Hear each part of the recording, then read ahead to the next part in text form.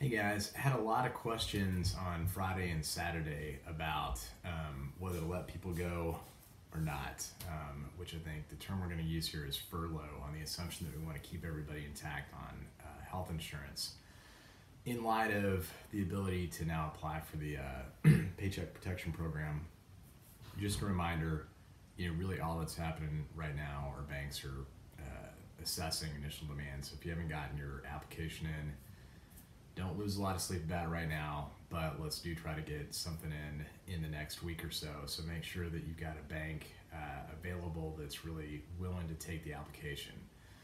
So, given all that, what I wanted to walk through is a scenario where you really don't have the ability to produce any revenue at all, or don't have any sales coming in, and you're really wondering, what do I do next? Knowing that there's probably going to be a little bit of a delay in funding, knowing that unemployment benefits are available. So I really feel like this represents the worst case scenario, and it represents, a scenario where this particular business owner isn't really confident in the recovery that's going to happen either, or they feel pretty confident, but they feel like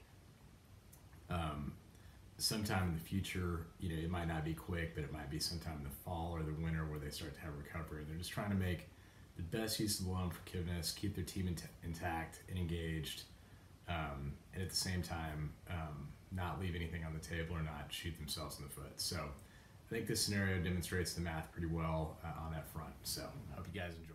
Hey guys, we had a lot of questions about whether or not to furlough employees and when to do it as part of the Paycheck Protection Program this last week as people are starting to apply. So I wanted to give you an example of how to properly use furloughs, I think. This is assuming that you can get people back in really what represents one of the worst case scenarios I think we've had, which is you got little to no revenue, nothing for people to do. They can't telework, and you're not really sure when something's going to come back.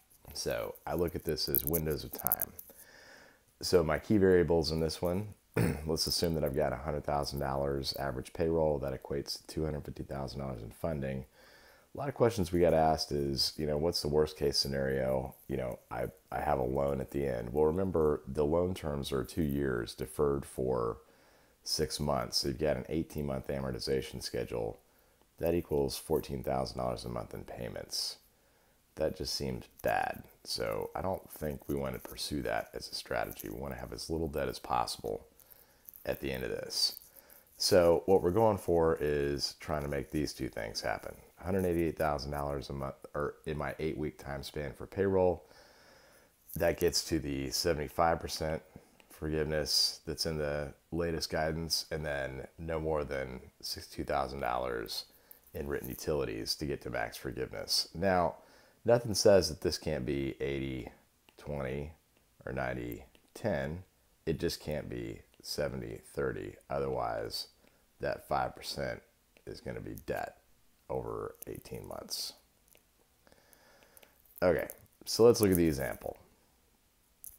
Here's how my payroll shakes out. I've got an owner making 15 grand a month. I've got a COO making $10,000 a month. I've got some little bit higher level worker bees making 5K a month. I've got some lower level worker bees making four grand a month. And then I've got a part-timer making 3 grand a month. And again, the distribution doesn't really matter in terms of whether they're hourly or their salary for this exercise. So the first window that I'm looking at trying to cover is this now to 415. 415 because that's the most likely funding window that's going to happen. So in this case, I don't want to have to spend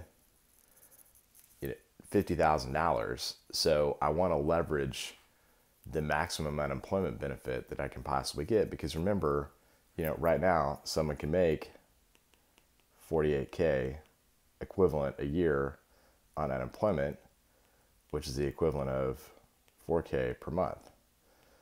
So the only two people that would have been harmed by this are this guy and this guy. So we're going to keep them on payroll, even if it's potentially reduced.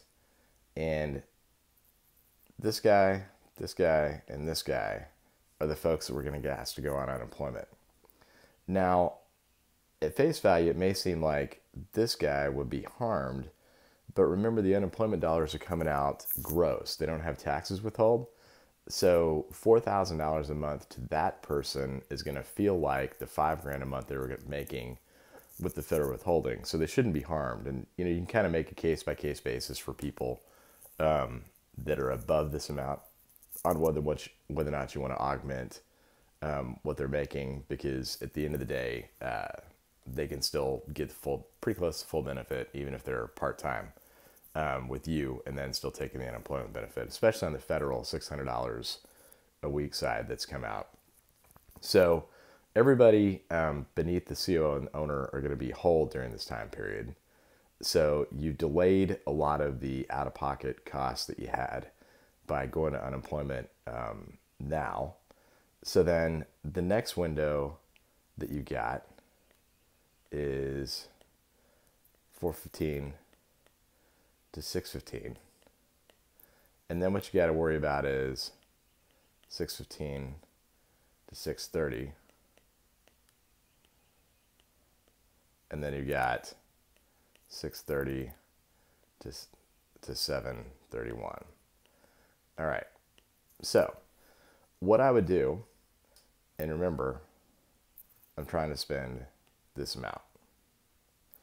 So what I would do in this case is I'd try to get, and there's nothing that prevents you from doing this as of today. Now they may come up with some regulation in the future, but as of today, there's nothing to prevent you from doing this, is I would try to get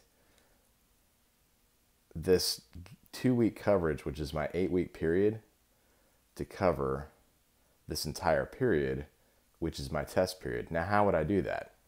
Well, with these guys, I could do 80K, so they're back at full, plus I could do 20K, which covers this period down here.